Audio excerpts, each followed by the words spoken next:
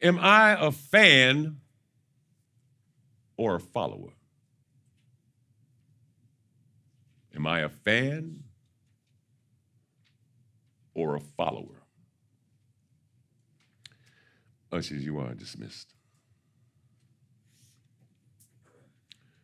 When I seek God in my studies, I labor in prayer with the Master. There is no website that ministers of the gospel can go to and just bring down a weekly message. God speaks to every man of God individually, especially pastors, the angels of the house, because he sees the condition of the flock. And he speaks to the man of God and enlightens his spirit only through prayer as to what the needs of his people are. So I was reading scripture and going through, thank goodness for the internet these days, you can find all kinds of information there. And I saw and came across an article in the Discipleship Journal. It was from February and January of 1982. It was an article that was written by a young woman by the name of Lauren Sanney. Lauren Sanney. And the article caught my attention because it started out with one of the ministers of this great nation. They would call him America's preacher, America's pastor, Billy Graham, well known throughout the globe as a mighty man of God. Billy Graham brought millions to salvation. Pastors today pale in comparison to the word and the gospel that he preached to places that men were fearing to go into. But Dr. Graham had no fear. He was on an assignment, just as you and I are on assignment. And you'll find in this text this morning, we are each on assignment. But I ask and I pray that you would find yourself in this message and where you fit in this word, because it spoke to me. And it went on to say, years ago, not speaking of myself, but as an individual who was in the article, and we'll call him Tom. Tom says, he writes in the article that I was at a Billy Graham crusade. And I came forward that evening and gave my heart to Christ. And Tom goes on to say, after he gave his heart to Christ, the next Sunday, he visited the church that he often went to occasionally, and he was speaking at the end of service to one of the elders. Let's call this elder Jeremiah. He was speaking with Elder Jeremiah. And Tom went to Jeremiah and says, Elder Jeremiah, I was at the crusade last week in the ballpark, and I gave my soul to Christ. And Elder Jeremiah says, how wonderful. What a great decision you've made. Now, Brother Tom says to Jeremiah, how long have you and I been business associates? And here's where the elder says, well, we've been in business together now for over 23 years. And Tom says to Jeremiah, have you been a Christian this entire time, those 23 years? And Elder Jeremiah says, yes, I have. And here's what caught my eye. Brother Tom says to Brother Jeremiah, I've always thought you to be a fine man, a man worth looking up to, of great value, of high standards. And over the 23 years that we've known each other, I saw you as someone I wanted to emulate. But you've never mentioned Christ to me. So I was of the impression that I don't have to be a Christian to be a good person.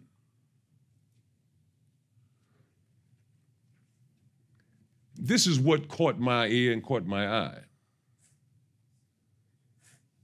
Having been a Christian for 23 years, this elder says that he has never spoken to this individual about salvation. And after reading the article, I reflected on the depth of the conversation. A conversation that was going on between two friends for over 23 years, and I thought about it. It was a conversation that could be had even today. 40 years later, it was a conversation that is relevant. It gave me pause. Time to look at myself. And those words first spoke to me. What am I doing to build up the kingdom of God? And is there more that I can still do? And as the leader of this great church, I ask myself, am I a reflection of the gospel that I profess to be the inerrant, infallible word of God? Does my walk line up with my talk? Is there still salvation in this church that I can bring? Or is there just about coming from Sunday to Sunday and putting $1 in the offering and returning home after service feeling that I've done all that I need to do until next week, when I repeat that process over and over again, like some mindless hamster running on a wheel in a cage? The wheel goes round and around. He ends up going nowhere, but he runs until he drops dead and has nothing to show for his life, no one to mourn his passing, having lived a life experience that has been totally empty. Nothing in his cage, nothing in his heart, nothing in his spirit, having made absolutely no difference in the life of at least one individual. So the question came to mind, am I a fan or a follower? That brings us back to this morning's message. Beloved, what is our personal reason for coming to church? Are we like the man or the woman who paints his face and puts on outlandish outfits so that the neighbors see them going to the stadium to cheer on their favorite team? Am I a fan or am I a follower? Today's a good day to get honest with God. Ask yourself this morning, while we are yet seated in the presence of an all-wise, all-knowing, monotheistic Father of the universe, who has seen all and who knows all, is the creator and the author of all things. It's a good time to ask, am I a fan or a follower? Do I make my way to the house of the Lord week after week just so that I can check the boxes? Or do I come seeking? Seeking what? Do I come seeking a closer walk with the Father? Do I come seeking an answer to the diagnosis? Do I come seeking knowledge on how I can mend this relationship? Realizing that wherever two or more are gathered in his name, there too shall he be in the midst. Maybe it's a marriage that needs mending. Or like the woman with the issue of blood. Are you here seeking this morning, understanding this morning, realizing in the power of the God that we serve? Are you here understanding that, like she did after 12 years suffering with the issue of blood, that if I could just touch the hem of his garment, I would be made whole? Where is your faith? Where is your focus? What is it that you come to see this morning? The show? There is none here. What's going on in your mind this morning? Are you out there in the world? Or are you here? Are you present? Is your mind where your feet are? You'd be surprised how distracted people get right in the congregation. That's what I mean. Check the boxes. I was there. I had the clothes on. I had the appearance of a follower, but I was just a fan. The neighbors saw me go. But when they were down and out, when they needed prayer, no one called me. No one knows that you're a follower of Jesus. There is no evidence in your life. You're the hamster running around in the cage, going nowhere, having nothing, indulging in the things of the world. Or maybe you're coming here this morning because you're just tired of playing church. This is your day. Are you tired of playing church, and have you come to the realization that all your associations are fake? That's a good place to stick a praise. How many people in your life have you got on your list of friends that you can go to and you can seek prayer and you can seek counsel and you can be strengthened by the word of God? Or are they just fake, casual relationships? Hi and goodbye. Are you here this morning because you're ready for the real thing? Ready to commit and to ask yourself, am I a fan or a follower? Like many of us who have had to ask ourselves, self included, is this all that there is? I've been there. Had all the shiny things, big cars, houses, money in the bank, all that kind of stuff. Infamy, little celebrity. People knew who I was. And one day I had to ask myself, I looked around and saw all the things that I had amassed on this journey when I wasn't seeking God. Then I came to the realization that I've been blessed by Satan. He gave me those things that I would continue down the path that I was traveling. Totally distant from the God of the universe, the Alpha and the Omega. Satan said, here's a car. Thank you. I'm thinking it's the Lord, but it's the shiny thing. Satan said, here's another check coming in the mail. There was a time when I had checks coming in the mail, and Satan just handed me another check. Anything to keep me distracted. And so when I asked, is it just the things of the world, the shiny thing that Satan has placed in front of me, only that I would be distracted and realize that he is still out to seek, steal, and destroy my soul. Satan has not changed, my beloved. Neither has God changed. The same God that sits on the throne room of heaven this morning, heaven, is the author and the finisher of my life. But the same angel that was cast out of heaven is on assignment for himself. He is doing whatever is within his power to keep us from getting there.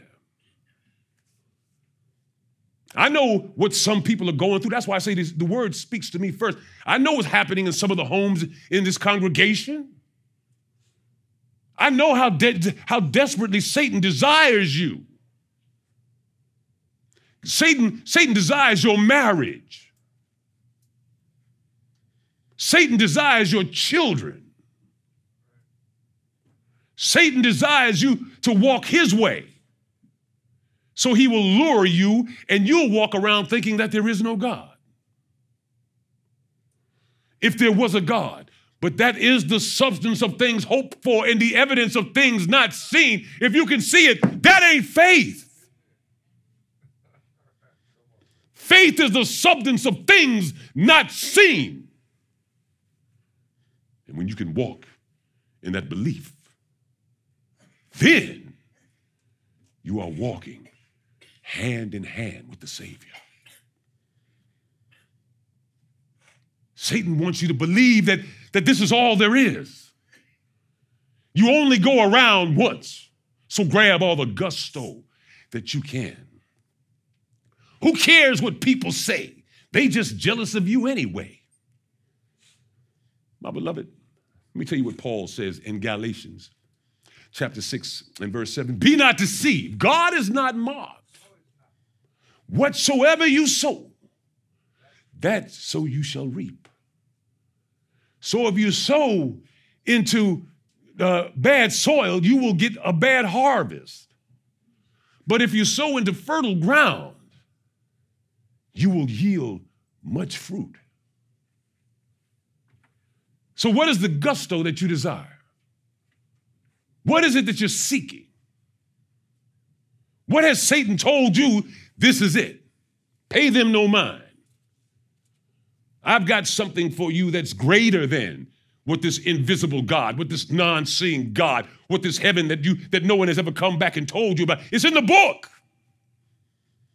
The angel told Lazarus, why should I let you go back? Why should I send someone to your brothers? If they don't believe the prophets or the preacher, what makes you think coming back from the grave is going to make a difference? This is where we are today.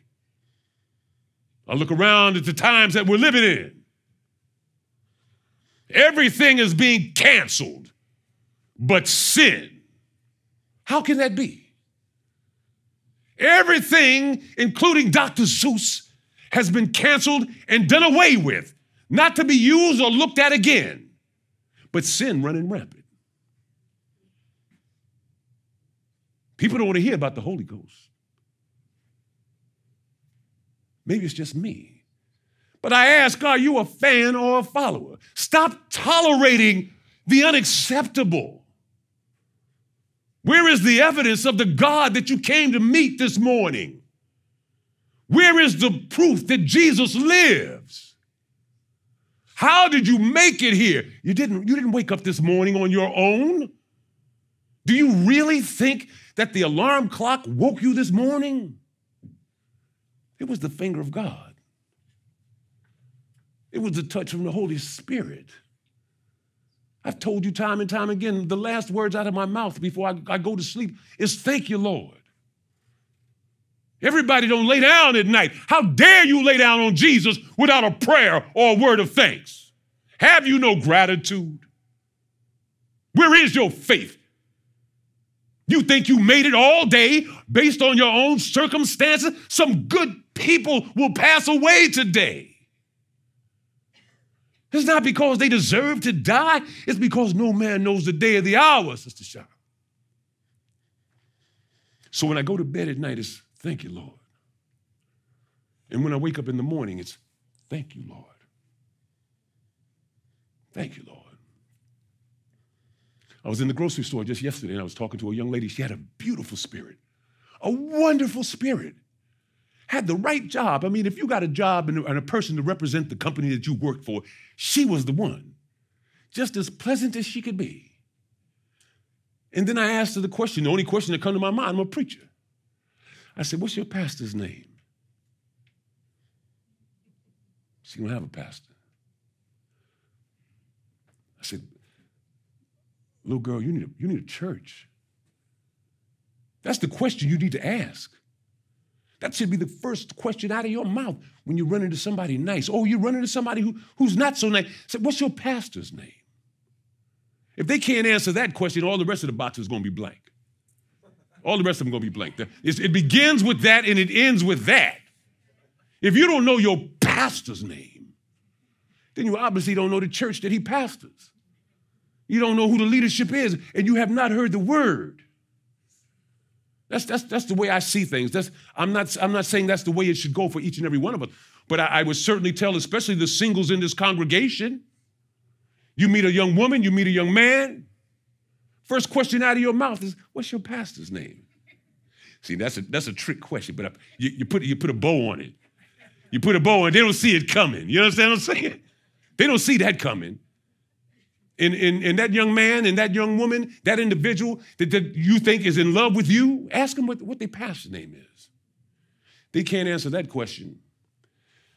Well, just say your farewells. I'll tell you what Jesus said. Here's what the master said. He said, shake the dust from your feet. That's wise counsel, my beloved. As I live and breathe this morning, Jesus is knocking at the door. He's waiting for your response. And only you can answer the question. Am I a fan or a follower? Are you a spectator? Have you come for the experience of having been in the presence of El Shaddai, God Almighty? Is the word speaking to you today? In your spirit, have you made up in your mind that from this day forward, I'm going to follow Jesus? I remember that day. I remember the day when the Spirit spoke and I answered the knock at my heart's door. And I said, after that moment, I came forward and I gave my heart to Christ. And I said, I will follow Jesus. Let me drop this off for free. God will get your attention. You can put it off as long as you please. You can put it off as often as you want to shake it out of your mind. But I pray that you don't wait for God to nudge you. Do it yourself. Come willingly. Come before the throne room of heaven and stand before the God of the universe and say, I yield, I can't hold out no longer. I'm tired of playing church. I'm tired of these fake relationships, these false associations. I'm tired of being a fan. I want to be a follower of Christ. I want to stand on the gospel of Jesus. I want to walk in his way. I want to talk like Jesus. I want to sing like Jesus. I want to worship like Jesus. I want to be like Jesus. There's a reason for what he did. He didn't do it as a spectator sport. He didn't do it because he had to do it. He did it because he loved me. And he loved you, Sister Adrian. He did it because he knew down through the years one of us was coming. And there was going to be a day in your life. That's why I say don't wait for God to nudge you. Don't be like Pastor Billy and wait for the death of a loved one. For the pain to touch that close to home, so close to home that you can't, every time you open your mouth, just groans come out. Oh God. If you have never called out to Jesus and had the Holy Ghost interpret your prayer, you have not cried out with the willingness to surrender before the God of the universe. All these fake prayers, these pretty prayers, clapping on. That ain't the way it works. You got to feel the gospel. You got to feel the presence of Jesus. You got to know that he is the El Shaddai. He's monotheistic. There is no other God. How dare you stand before the God of heaven and earth and not fall on your knees? Who do you think you are? Have you so much pride that you can't even humble yourself before God? And there are people like that. I know some. They have zero humility. They have zero faith. They have zero belief that God is greater than they are. And I know I'm not the only one. You don't have to raise your hand. Because they are there. And those are the ones that Satan would want you to emulate. Because you see, a preacher doesn't look like he's living a very successful life. Let me tell you something. I've been where many of you are today. I've had what many of you have today. I've had the things of the world. But I wouldn't take nothing for my journey. What God has done for me, where he has brought me from, miles and miles of dangers and toils and snares, oh wretched man that I am, God reached down and brought me and said, I forgive you, son. I'll walk with you. But first you're going to have to give up the things of the world. And I did. That's because I don't want God to bring you there, because when I was ready to give up the things of the world, didn't nothing else matter to me. I had been brought to that place. I had been brought to that submission. I had brought to the place of God where I knew I had just been a fan of Jesus. I could quote a couple of verses. I had a couple of prayers in the can. But I had never prayed from my spirit. There's a different kind of prayer that comes up when you cry out to Jesus. Say, oh God, help me. I don't know how I'm going to make it through. But child is sick and he's in the ER. The doctors say it don't look good. When you ain't praying like that, then you ain't praying in the spirit. Praying in the flesh. And so we have to seek him in that way. And when you find yourself crying out because you have that type of relationship with the God of the heaven and earth, you know that you are a follower of Jesus. You've made up in your mind. Okie doke ain't gonna get it no more. I'm gonna serve him till I die. All I want is Jesus. All I see is Jesus. Every step I take, it's for Jesus. It's by the grace of God. It's not of my own will. Look how good he's been to us. Look where he brought us from. Some of us have had to come a mighty long way, much like your pastor. But here we are this morning in this gospel from Matthew. And these four gospels present a fourfold view of the life of Christ. The knowledge of Jesus Christ can be found in these four depictions. The order of the gospels has been generally recognized throughout the church history that the Gospel of Matthew will occupy first place. The reason being because of his profound ability to exegete the text. Matthew talks about the preparation of the Messiah. And then he talks about the history of the Messiah, which made him the perfect bridge between the Old and the New Testament. He was serious about his studies. He was serious about the words that God had given him to write down. Remember, this is the inspired word of God. All scripture is given by divine inspiration. So I tell the church on Tuesday night, if you've not been with us Tuesday nights, look, if God is not real, then who spoke this? Whose words are these? Where did it all come from? Why are you here? Matthew wrote the gospel as God had inspired him. And I get that because as a preacher, as you prepare your message for the people of God, you don't know where it's coming from. And then all of a sudden you find yourself writing down things that you hadn't thought about, but you know it was Jesus. I typed for hours. I don't even go back to make the mistakes. Thank God my computer will correct it when I go back, but I can't stop now. I got to keep going because God is moving on the inside. Don't quench the spirit. I tell the Lord, have your way, Lord.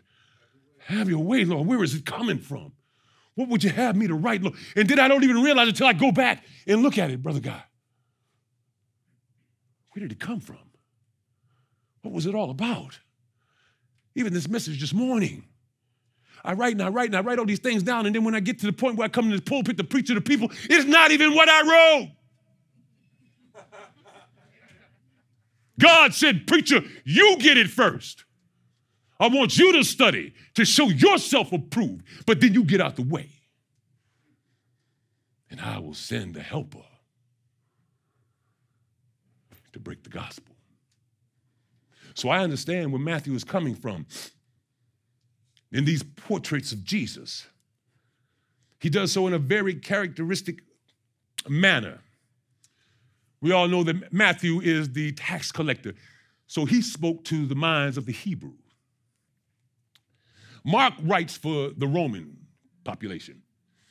And Luke, the physician missionary who walked with Paul, he speaks to the Greek mentality. So you see, there's something there for everyone.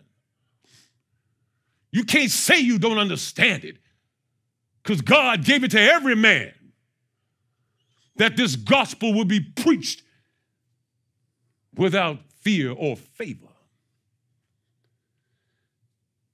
And then we go into John, and just to drop it off, John spoke to his deity. He leaves no room for guessing. But in Matthew 28, he says, then the 11 disciples went away into Galilee, into a mountain where Jesus had appointed them. The 11 disciples, we know what happened to the 12. But it does not mean that it was only 11. That's why I say John was profound in his desire to correctly articulate and exegete the text. So when I read it, I just don't gleam over it and keep moving. The 11 disciples, stick a pin in that. Why is that relevant, preacher? We'll see. He had already predestined a place for them to meet on a mountain in Galilee. And as you read further, you come back and you see that Scripture interprets Scripture. So it tells me when I move forward that Jesus expected a crowd. Because in verse 17, he says, and when they saw him, they worshiped him, but some doubted. Amen. Selah. We're gonna pause right there. Some doubted. That lets me know that something was up. See, people read Scripture, they don't take the time to realize that every word in the Bible is inspired. So who would have doubted out of the 11? We know that Judas Iscariot, his doubt cost him his life. So you mean that the other 11 doubted? Keep reading, because this phrase is one of the countless testimonies in Scripture that speak to the integrity of the gospel. Matthew wasn't attempting to exclude or to cover up the truth of what he experienced. When he says the 11 were there, but some doubted, Matthew was there. This is Matthew's account of what he saw. So when he writes that, he's not trying to cover it up, or he's not trying to leave out any facts, wherein he could. It speaks to the fact that only one who is concerned with giving the facts and that would incorporate even the smallest detail without the fear of being exposed as a fraud. You remember the Pharisees and the Sadducees hated Jesus. They're the one that had him crucified. So when I read that and I go back and I read it again, and then I go back and I read it again, and then I go back and I read it again, why is he saying that? Because he knew that there were some that would not believe. The ones that doubted, who were they? Who were they? Because if he had said that and there were none that doubted, he would have been exposed. Because we'll see it as it is in 1 Corinthians 15 and 6. You can write that down for you note takers. 1 Corinthians 15 and 6, it reads as such, and after that, he was seen above 500 brethren at once, of whom the greater part remain unto this present, but some had fallen asleep. Paul is talking about what happened that day. That's why you see that some doubted is still in the Bible, because it was true. There were upwards of 500 people who were present this day, and there were those that doubted. But it comes into clarity in the next text in verse number 18 that helps us to understand the clarity of it all. And Jesus came, stay there, and spake unto them, saying, all power is given unto me in heaven and in earth. And Jesus came. And Jesus came. Some doubted. Some doubted, and Jesus came. What did that say? I thought about Luke chapter 15. Luke chapter 15, Luke chapter 20 and 15. Yes, Luke chapter 20 and 15, where he says, and he rose and went to his father's house. And when he was a ways off, his father saw him and ran and threw himself around his neck and kissed him. And when he was a ways off, his father saw him. See, this now, Now I'm working the scriptures now because I need to gain understanding if I'm going to talk about this to people that may not have picked up their Bible since last Sunday. This is what he's saying here. You have to search the scriptures to find the evidence of what he's talking about. Those that doubted were those that didn't recognize him afar off. When my grandson was in kindergarten, he grew up, many of you know that he grew up with me. And I would pick him up from school, first grade. It was first grade because he'd pick him up in the afternoon. And in the school where he attended, they would call for the students to be released, and they would walk down a corridor that made sort of an L. And as they walked down the corridor, you couldn't see them coming down until they came to the section where the parents stood to receive the children. So when they called for my grandson to come, that his ride was here, I heard his feet, Sister Carter. And I told the young lady, I said, here he comes. She said, no, she says to me, you want me to call him again? I said, no, here he comes. I said, I hear him coming. I hear him coming. See, I know my child. And when he turned the corner, she said, how did you know that? I said, that's my boy. That's my child. You understand what I'm saying? Those of you that have children, you might be able to identify with this, but those of you who have sisters and brothers and siblings and friends, when you see them afar off, you say, that walk like my father. I say, that must be my daddy coming. See, so when she saw my grandson, it amazed her. She marveled at the fact that I knew it was him when he wasn't even there. But it was something about his walk, Brother Mosley.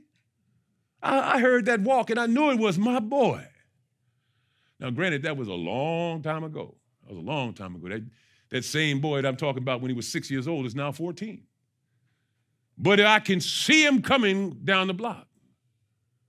If my grandson is coming, there will be those of you who don't understand it. You will doubt that that's my grandson, just like they doubted that that was Jesus, because they saw him when he was afar off. But I would look out there and say, that's my boy. How you know? They said, why, how can you tell? That's what they were saying. Here come Jesus. That's what Matthew was saying, because some doubted. How do you know that's Jesus? I know Jesus. I walked with Jesus. I recognize that man anywhere. Here he comes. And so they doubted. But then here's what he says in verse number 18. That clears it all up. I just wanted to set it up for you so I can make some clarity here. He says, and Jesus came and spake unto them. My. See, and Jesus came. See, you got to be a theologian. You got to want to spend time with God, or otherwise, and then he came and spoke to them, don't make sense to you. But that's where the preacher comes to exegete the gospel. When they said, and he came, that means he walked up on them and he spoke. He said, all power is given to me in heaven and in earth. He speaks now of his absolute sovereignty. All power. There is nothing on the other side of all. Not some power, not a little bit of power. The Bible says all power. Jesus is saying, I'm the one. This is what you've been hearing about down through the ages. I am the one that the prophets spoke about. I am the one that you heard from your fathers and grandfathers down through the generations. He had to say it because now the season for his humiliation and his suffering was over. So we walk with Matthew. We gird our loins and we throw on his cloth and we stand as a disciple in our sandals. Because see, here it comes. Verses 18 through 20. We have come to the grand finale. 3 of the most powerful verses in all of the Bible. Right here, in the final conclusion of the book of Matthew. 3 of the most powerful verses that have been handed down through the generations. Christians and theologians alike will forever regard these 3 verses as the Great Commission. They will never be known by any other. These are the final marching orders of Jesus Christ. He himself intended to be looked upon as the Savior. So these are not just mere reverential words being spoken to some followers that they would continue in his footsteps after they had been so disappointed. God the Father is sending his ambassadors to proclaim the gospel throughout the entire world. Am I a fan or am I a follower? Beloved, the Great Commission is not just an order, but an announcement of victory. We walk in victory. That's the victory. Christ died, and now he's telling us to go into all the world, in all the land, and he says, I have all power. All power, for those of you who studied Greek and Latin, in Greek, all power means exousia. It's just a word that I even like to say. It just sounds authoritative. Exousia. See, that's what the police officer has when he holds his hand up like that in front of your automobile and you stop the car. That's exousia. It's not his power. It's the power that came from on high. He has the power of exousia. I'm here this morning with exousia. The gospel I preach is through the power, the exousia power that's been handed down to me from the Savior. Almighty God has said all power, now go into all the world and preach the gospel.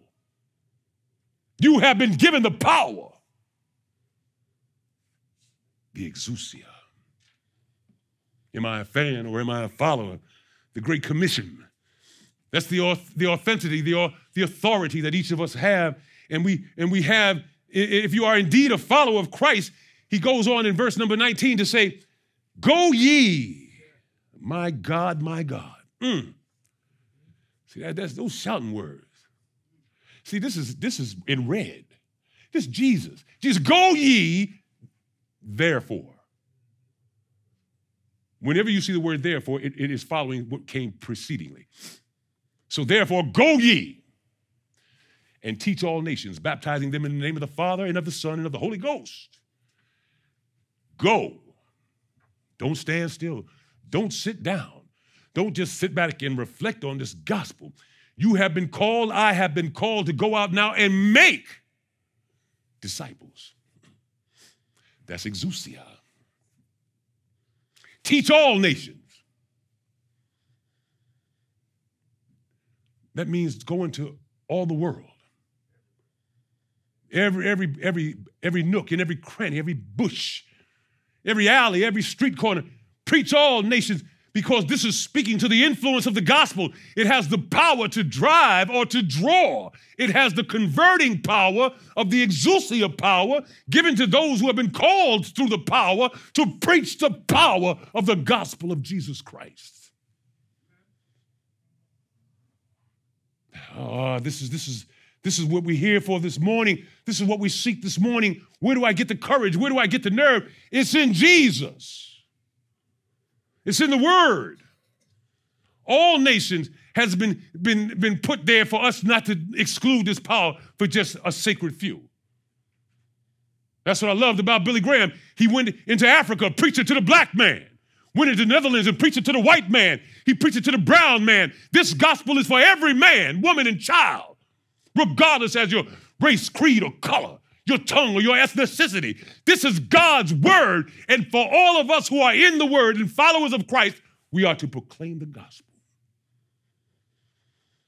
If you are not seeking to make a disciple, if your life is not living evidence that you are a disciple, you are a hamster running around in a cage, and you will die a meaningless life. And here's the kicker. No one will ever know that you were here, because you brought nothing to the table and you left nothing behind. Therefore, regardless of who they are, it says, in the name of the Father and of the Son and of the Holy Spirit. Because of this authority that's been given to each and every one of us, our beloved, is to help us to be the disciples and the followers that God has called us to be. And he says, baptizing from the Latin word baptismo. Baptizo means to baptize. And what that means, it means to immerse. To baptize means to immerse. It doesn't mean to dip. It doesn't mean to sprinkle. It means to immerse. That's the proper mode. So when Jesus said baptize, that wasn't a misprint. Do as I've done. Do as you've seen me do. If you agree with this word that I preach to you this day from this mountaintop, then go and be baptized. Spread the gospel of Jesus. And once that's been done, then baptize in the name of the Father and of the Son and of the Holy Ghost. There's only one baptism. This is it. And this is how it is done. He says, in the name of the Father. That means name singular. See, there's nothing that's thrown away. Nothing can be tossed away in the word. In the name tells me that the Father, Son, and the Holy Ghost are one. They're not Father, Son, and Holy Ghost. The name says it all.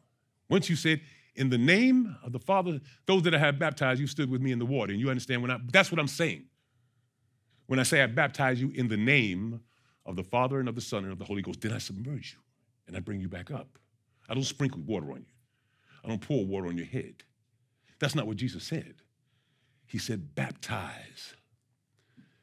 The Father, the Son, and the Holy Spirit are one. So, you see, my beloved, the controlling purpose of the local church is to make disciples. Those who have been evangelized to, that would be you, should now then be baptized and then finish the final phase of the Great Commission. Train up disciples. Go into the world. Sometimes you just have to throw out the seed. Sometimes you meet someone has already thrown out the seed.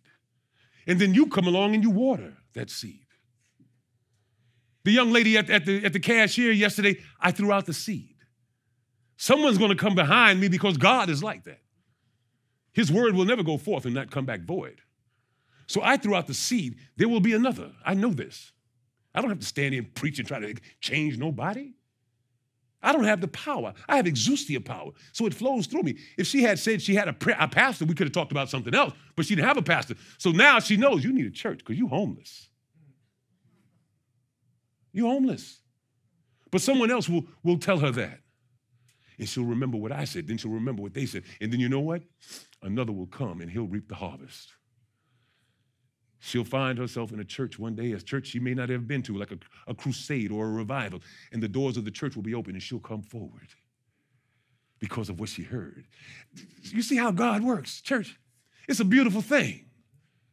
Even when you don't know what God is up to, he's working it out.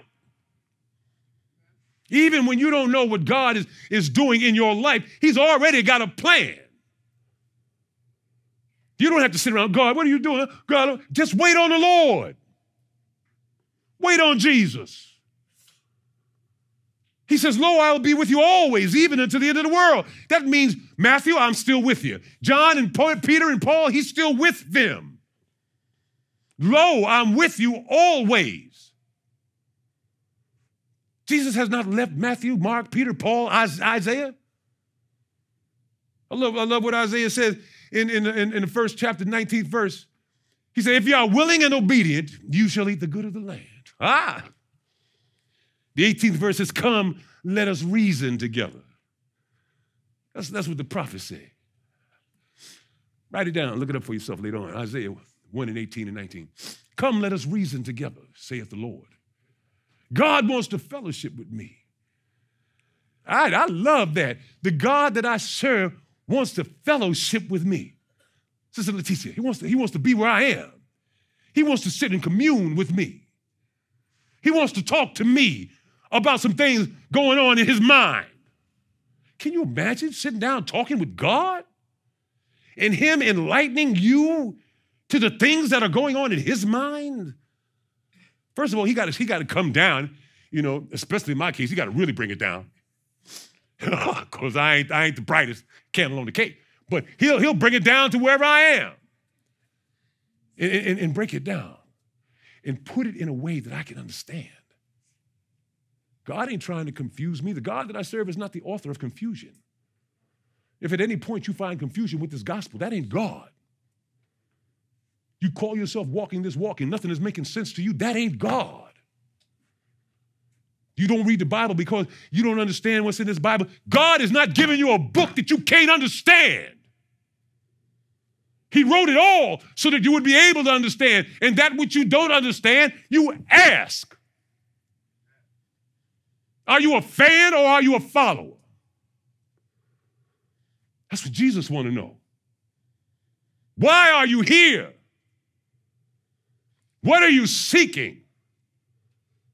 The same old okey doke? Are you seeking fellowship with God? What's the purpose? Teaching them to observe all things, whatever I have commanded you. And lo, I am with you always, even unto the end of the world. What kind of love is that? I see you shaking your head. You understand what kind of love that is? I know I'm not the only one, but since I'm here, I have to tell it because too many people have left me on this journey called life. They come into my life and they're there, and I'm with you, I'm with you. I'm with you, I'm with you. And then when I turn around because there's a storm up ahead, I look around and they're gone. Where'd everybody go? I bear witness to that even this morning. I had a dear friend of mine who has gone on to transition with the Lord, and he's going to be with the Lord, and I've known him for over 40 years. And his wife called me last week, and she says that this is what's happening, and they're trying to prepare, and I'm trying to encourage them. Here's what I said. Her name is Maddie. I said, Maddie, whatever you need. How many times have you heard that one? Whatever you need, call me. Just let me know what you need. And I'll do it. You know, if it's within my power, I'll do it. People have a tendency to tell you whatever you need. And then when you ask them on the phone, they say, well, I didn't know you meant that. I thought you meant. But I'm a man of the cloth. I'm a preacher. I said, whatever you need. And you know what she says to me the next day? She called me Bill because she knows me a long time. She says, Bill, would you preach his homegoing? Of course, Maddie. Of course I'd preach his homegoing. After all, I told you whatever you need. But here's the kicker. His homegoing is in Detroit, Michigan. So I'll be leaving out this week to eulogize a dear friend of mine because his family asked me, would you do it? And I told them, whatever you need. Don't tell somebody whatever you need and then don't do it. So this is what, I didn't even have to seek God. I didn't even have to seek God. God, is this real? Because when she asked, all I knew to do was say, I'm on my way. Hold on, I'm on my way. That's where I come from these days. And as disciples of Jesus, this might make something in the lives of her children or her grandchildren. They might see something in the fact when they hear word that this man came a long way to eulogize my father, eulogize my grandfather. What kind of God makes a way like that? This God. I'm only executing the Great Commission. When he says, lo, I am with you always, this is what Isaiah was talking about in the 7th chapter in the 14th verse. He says, therefore the Lord himself will give you a sign, and a virgin will conceive and give birth to a child. And you shall call his name Emmanuel. How many of you know what Emmanuel means? God with us. That's not, there again, that's not a type error. And you shall call his name Emmanuel. What Jesus is saying and what he means when he says, lo, I am with you always, even to the end of the world, he's talking about what the prophet said in the 7th chapter, 14th verse. You will call his name Emmanuel, God with us. If you don't want to go back there, you can go back into Matthew in the 1st chapter, 23rd verse. It says the same thing. Emmanuel, God is with us. And this is what he's commanded us to do. He's given us the Great Commission, especially those that have been called to be ministers and those that have been called to disciple. He told us to preach, and not just preach, he told us to teach and help someone else get saved, because all we have is the exousia power. Because you see, what we have is this gospel, and the word to save and the word to salvation, the way to the cross is through the word. You preach the word. You can't save anybody. I don't have saving power. I have the exousia. So I break that bread, and when you hear the exousia, you go back and you say, what did he say? Isaiah 7:14. What did he say? Galatians 6 and 7. That's right. And that's where the power comes from. Teach what we have learned. In other words, you and I have been given this morning what we are supposed to do. We've gotten our marching orders. We are to bring the pure, unedited word of God. That is the power of salvation. Don't change nothing. Don't add anything to it. The Bible says don't take nothing away. So when you think the Great Commission, think about the one who sent us. Think about the one who gave us the command. Therefore, go. The Savior of the world. How he gave his life on that hill called Golgotha. My Lord went up there and laid it all on the line. And how he was buried in a borrowed tomb of Joseph of Arimathea. Loaned him his tomb to rest. And the Bible says that he laid there all night Friday night. Yes. And all day Saturday. All night Saturday night. But early on Sunday morning, the Bible says early on Sunday morning, the angels came and rolled away the stone. And when he rose with all power in heaven and in earth, and his words were left to you and I to be recalled this day. Am I a fan or am I a follower? Amen?